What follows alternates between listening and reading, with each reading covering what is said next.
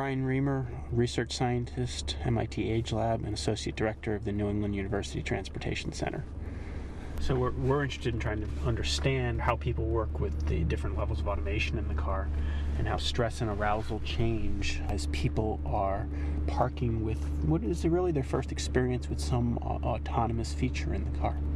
The dashboard here has eye tracking, facial recordings for emotional coding, cameras here recording the forward scene, cameras behind us recording what is going on in the vehicle itself. The car here, we have a fairly robust PC and a lot of firewire ports to receive camera, video. Physiology recording is done through this box right here. Heart rate, skin conductance.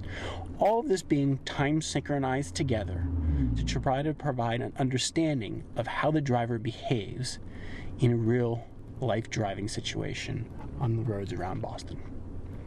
Okay, so as we're approaching here, I'm going to push the button, tell the system to search for a parking spot.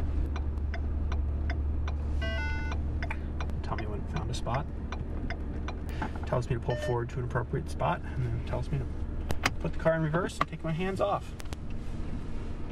And the active park assist system takes over the steering, and I'm still responsible for the gas pedal and the brake as it steers me into the parking spot here.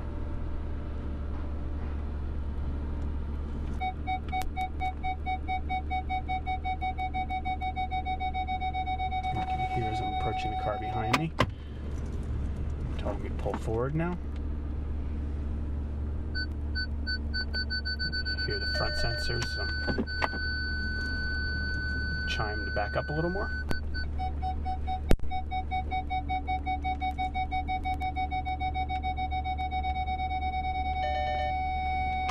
Telling me to pull forward again. And telling me the park's finished up here.